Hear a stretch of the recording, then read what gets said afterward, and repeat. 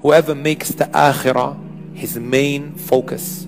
What does that mean? Some of us may wake up and the first thing we're thinking about is how can we increase the numbers in our bank account. But this individual, he's not negligent when it comes to his duties and responsibilities. He's still going to go to work. But the first thing on his mind is, what can I do to get closer to Allah? And yes, he goes out to work, he might go out to university, but can you see the difference in the mindset? Allah subhanahu wa ta'ala will take care of everything for him, as in the hadith. Allah will place that contentment and richness in his heart, that which money can't buy.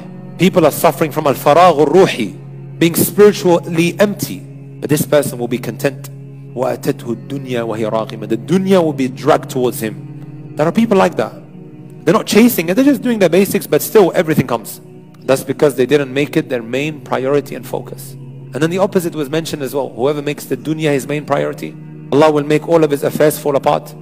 He will be empty inside, and he will only receive from the dunya which was written down for him. And the Prophet ﷺ said poverty will be placed between his eyes. You may ask me, okay, this guy's got money, he just cares about his dunya. That's not the only type of poverty, faqr. There's different types of being needy. Because the term faqr, right, when you look deeply into it, comes from being needy. And you're not just needy when it comes to money. There's so many other things that we are in need of. We're deprived of knowledge. We're deprived of happiness. And this is the kind of life that he will what?